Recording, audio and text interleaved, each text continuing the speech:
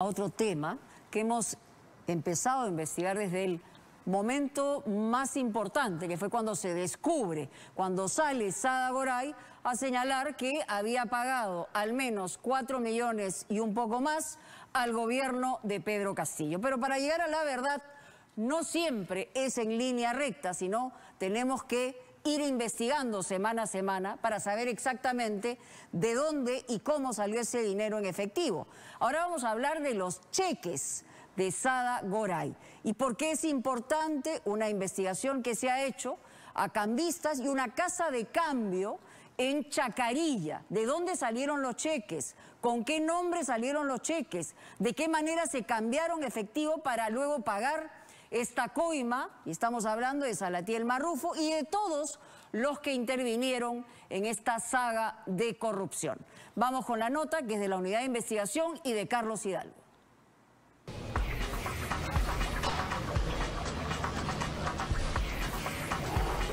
Hola, ¿qué tal? Buen día, ¿cómo está? Esta casa de cambio de dólares, ubicada en el centro comercial Chacarilla, en Surco, aparece en investigación fiscal sobre el soborno de 4 millones de soles que SADA GORAY le pagó a Salatiel Marrufo para que su empresa Marca Group se vea beneficiada en el fondo Mi Vivienda. Buenas, ¿cómo está? Mi nombre es Carlos Hidalgo, ¿cómo le va? Mire, lo que pasa es que lo siguiente, estoy haciendo una investigación respecto a una transacción que se realizó en la casa de cambios Vicky con la señora SADA GORAY. La Unidad de Investigación de Latina Noticias accedió a las declaraciones de todos los involucrados en calidad de testigos en esta parte de la investigación del caso SADA GORAY, Fondo Mi Vivienda. Lo que cuentan grafica muy bien la forma en cómo la empresaria se procuraba dineros para poder cumplir con los pagos de sobornos que habrían llegado hasta el propio Pedro Castillo. Declaración de empresario Martín Montoya Marcilla. Quiero precisar que la señora GORAY me solicitó en el mes de diciembre del 2021 $250.000 en calidad de préstamo y yo se los presté. Me dijo que dichos montos eran para invertir en sus negocios. Según la declaración que SADA GORAY dio ante el Ministerio Público, parte de los 4 millones de soles que le pagó a Salatiel Marrufo tienen como origen un préstamo que le hizo el empresario de 31 años Martín Montoya Marcilla. En diciembre del 2021, el empresario Martín Montoya le presta a su socia SADA GORAY $250.000. Para eso emite 3 cheques de gerencia a nombre de trabajadores de la casa de cambios Vicky, ubicada acá en el centro comercial Chacarilla. Todos estos cheques se cobraron en esta agencia bancaria ubicada a escasos metros de la casa de cambio. Posteriormente, ese dinero fue llevado a la casa de cambio, convertido en soles y entregado a SADA GORAY. Martín Montoya es un joven empresario que ha tenido éxito en los negocios. Conoce a SADA GORAY por lo menos desde el 2018 y fue aquel que le vendió el terreno de 90 hectáreas en Chilca a la empresaria y a familiares de ella. Terreno que tuvo un problema de superposición de partidas con el Estado y que GORAY pretendió arreglar con intermediación de Salatiel Marrufo. Lo único que se estaba buscando era rectificar el área y lindero de esta propiedad. Lo único que el señor Salatiel Marrufo me ayudó es llamando a la señora Cintia Rudas a decirle: atiende a la señora con su equipo. En su declaración ante el Ministerio Público, Montoya Marcilla sostuvo que no era la primera vez que le prestaba dinero a SADA GORAY, por lo que no le pareció extraño que en diciembre del 2021 la empresaria le solicitara $250.000, según ella, para sus negocios. El 9 de diciembre del 2021, Montoya y GORAY firman este contrato de mutuo en el que se establece que el cobro del préstamo incorporará los intereses compensatorios. Ese mismo día y a través de este documento, GORAY le dice a Montoya que el desembolso del dinero se hará a través de 3 cheques de gerencia a nombre de personas que trabajan en esta casa de cambio, de nombre Vicky. Declaración de Martín Montoya.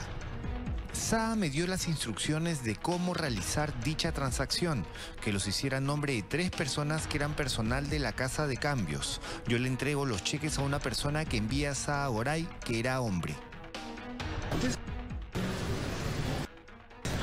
Mire, lo que pasa es que lo siguiente, estoy haciendo una investigación respecto a una transacción que se realizó en la casa de cambios Vicky con la señora SADA GORAY. el señor Martín Montoya. No soy la persona. Usted ha declarado ante la fiscalía. Yo no. Usted no es el señor. No. Se ha equivocado. Buscamos a las 3 personas trabajadores de esta casa de cambios Vicky para conocer su versión, pero ninguno quiso declarar ante cámaras. Quisiera conversar con alguna persona de esta. Sí. Sí, claro, yo le dejo mi número. Sí. En abril de este año, los 3 trabajadores dieron su versión ante el Ministerio Público en calidad de testigos. Uno de los cambistas que cobró el dinero le dijo a los fiscales que este tipo de operaciones son regulares y se producen todos los días. Respecto a este hecho puntual, manifestó lo siguiente. Declaración de cambista. La Casa de Cambios coordina todos los cheques con el señor Martín Montoya. Ese día me entregaron ese cheque, procediendo a cobrarlo en el banco. Posteriormente, el efectivo en dólares lo entrego a la Casa de Cambios para que realice la venta en soles. Es ahí donde mi participación acaba. Martín Montoya aceptó responder unas preguntas que le hicimos llegar.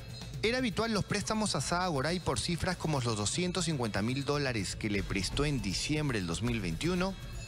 Los préstamos se miden en función a la capacidad financiera del prestamista y la capacidad de pago del prestatario. La experiencia previa con la señora GORAY había sido buena. Siempre cumplió sus compromisos financieros y contaba con una excelente calificación en el sistema financiero y en las centrales de riesgo. Es habitual que este tipo de préstamos sean bancarizados y se generen documentos que respalden las operaciones. ¿Por qué el dinero fue fraccionado en 3 cheques de gerencia y no fue cobrado con un solo cheque? Es normal que los beneficiarios de los préstamos decidan cómo quieren recibir el dinero.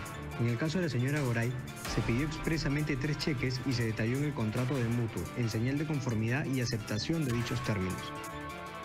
¿Es habitual que usted haga este tipo de préstamos?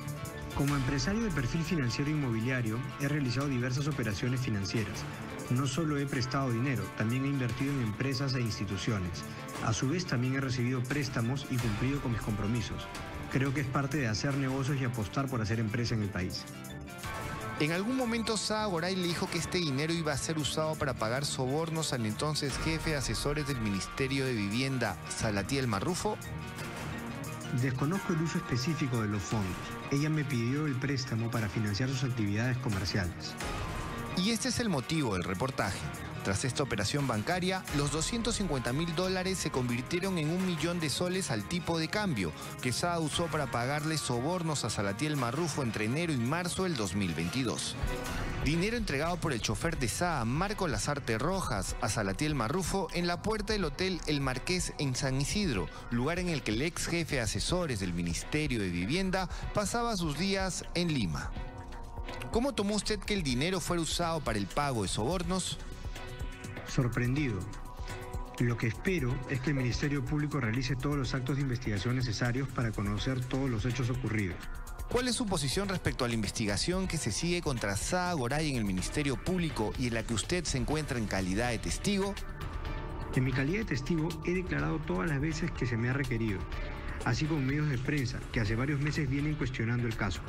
Creo que lo que corresponde es dejar que el Ministerio Público haga su labor de manera objetiva y no generar mayor controversia. Esto es lo que dijo además Martín Montoya ante nuestras preguntas. A mediados de septiembre del año pasado, cuando el caso de SADA GORAY ya empezaba a coger fuerza en los medios, la empresaria le cancela la deuda a Montoya. Le devuelve los $250.000 más $50.000 de intereses, según esta minuta de cancelación total del mutuo. Tal como expresé, señor presidente, el 7 de diciembre, en este momento hay una investigación fiscal al que, en mérito al artículo 11, inciso 1 del decreto legislativo 1301, la investigación es reservada. Ok, correcto. Además, pero ¿se ratifica usted en su declaración hecha el 7 de diciembre? Por supuesto que sí, me ratifico en ella. Esta semana la Comisión de Fiscalización del Congreso volvió a tener a Salatiel Marrufo como actor principal. SADA GORAY y Mauricio Fernandini han postergado su presentación ante los congresistas. Como podemos ver, la investigación fiscal está llegando a detalles minuciosos, como la forma en que SADA GORAY obtuvo los dineros que acabaron precisamente en las manos del ex jefe del gabinete de asesores de vivienda.